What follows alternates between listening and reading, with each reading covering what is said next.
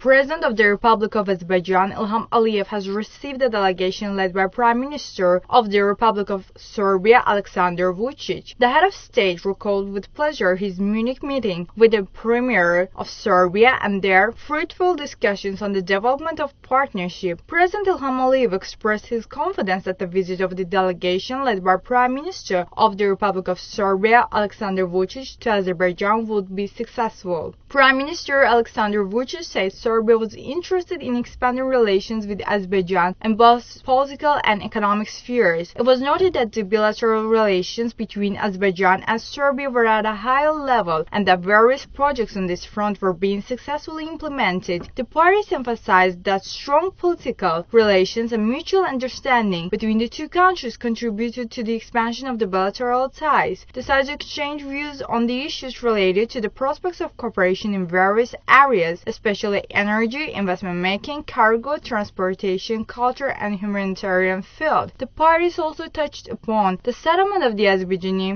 Armenian-Azerbaijani Nagorno-Karabakh conflict, and it was stressed that the two countries' positions coincide with regards to solving conflicts based on the norms of international law and within territorial integrity.